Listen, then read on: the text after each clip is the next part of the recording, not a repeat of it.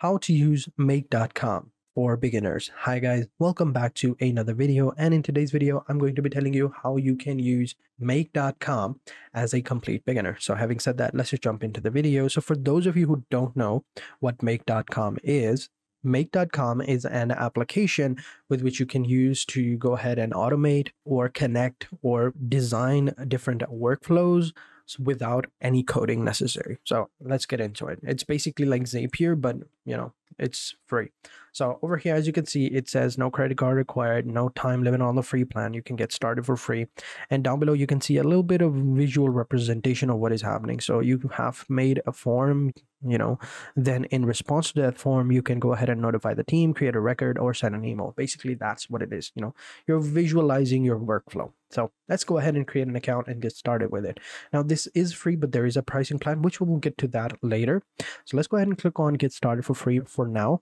Now, over here, you can go ahead and sign up with your Google account or Facebook or GitHub account, or you can just simply add in your name, email, password, and sign in. So let's go ahead and do that. I'm going to continue with Google. So when you first log in, this is how it's going to look like. So when you first log in, this is what you are going to see. This is going to be your dashboard. And here you can see some examples of what to do. So we'll get to that later. At the top, you have all of your main options, such as themes, users, subscriptions, payments, installed apps, variables, scenario properties. On the left-hand side, you have your other options, which are exactly like these ones, such as themes, scenarios, templates, and webhooks and more, right? So how does this work? So over here, you have active scenarios. These are basically your shortcuts, your automations, or your zaps, such as Zapier calls it. And here you can create scenarios. So for example, when this happens, do this, right? So for example, let's say a trigger, a new email is received, or let's say a new sheet in Google is added. Then select the action, which is going to be send an email or send a message on Slack, or create a compilation on ChatGPT.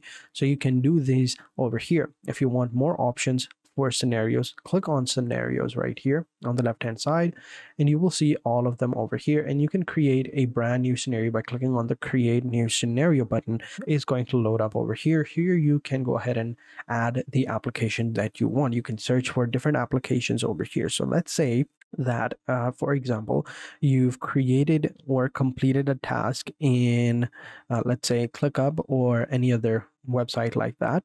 Or let's say someone has sent you a message, depending on what you want to do. So for example, let's say someone has completed a task and they've uploaded a video onto the team drive. Here you can do this. Someone has uploaded a folder or a file. Here you go, upload a file, right? Someone uploads a new file.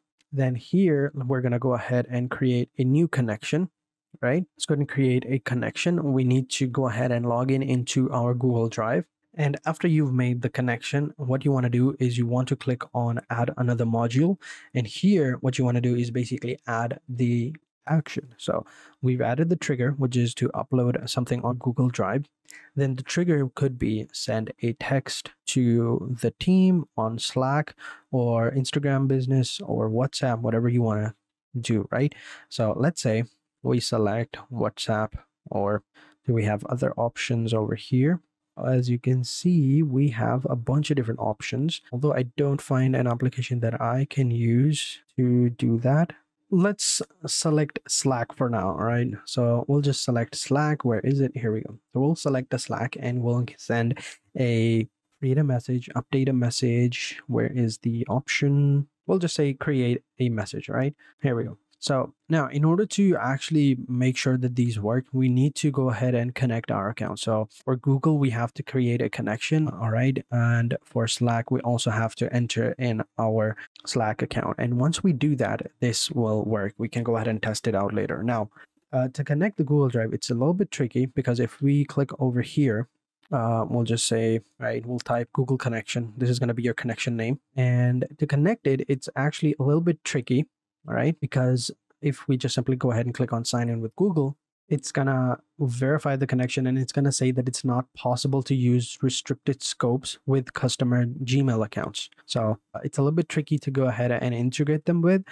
You have to make sure that you have Google API services enabled, and you can also follow this guide right here to basically show you how you can connect it.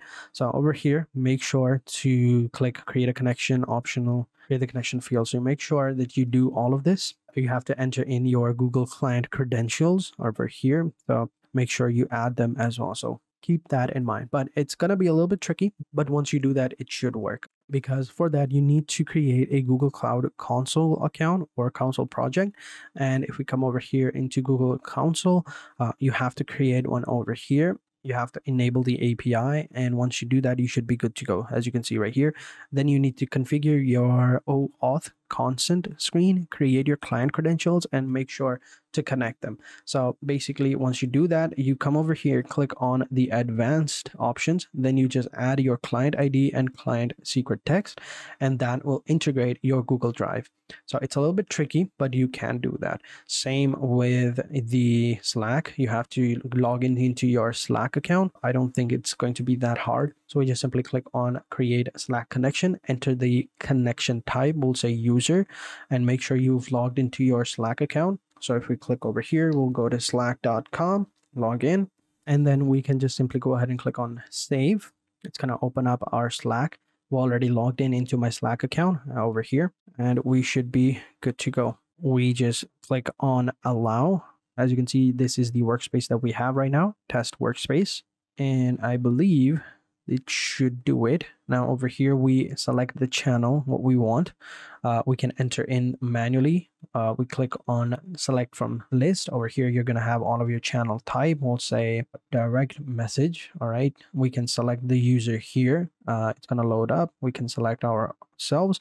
And over here, we can select the type, what it is that we want to add. So here you have a bunch of different options. So we'll just say we want to, should be an option. We'll just pick any of these you want over here. As you can see, let's say uploaded a file, file name, file ID, file name, and we have file time. Is there a time option? Modified by me, by time, viewed by me. Over here you have shared. I think that looks good. Yeah, after that you just simply go ahead and select the block you want, and once that's done, you just simply click on OK, and there you go. So now, whenever someone uploads something, you will have a direct message to your Slack. You can modify it whatever you want, but yeah, generally this is it. Now, let's go ahead and take a look at the pricing and how much it costs. As you can see, it is completely free. Over here, you have 100 ops per month, so you can create 100 operations. No code necessary, over 1,000 plus, applications. So basically, free version is really cool. But if you go ahead and go to the core, which is going to be $9 per month, you will have 10,000 ops per month. Everything in the free plan, plus you get unlimited active scenarios, minimum 1 minute interval between scheduled scenarios, access to make your own APIs. And over here for the next one, which is the pro version, costs you $16 per month. In it, you also get 10,000 ops, but you can also increase the number of ops you want. Everything in the core, plus you get custom variables, scenario inputs, full text executions, operation usage, and priority scenario executions as well. So as you can see, it's pretty cool, but this is for annually. But if we switch to monthly, the prices are going to be increased. So very simple. As you can see right here, this is how you do it. This is how you use make.com as a complete beginner. So thank you guys for watching, and I hope you guys enjoyed this video. If you did, be sure to hit the like button, subscribe to the channel, and turn on post notifications, and I will catch you guys in the next video. And until then, take care and goodbye.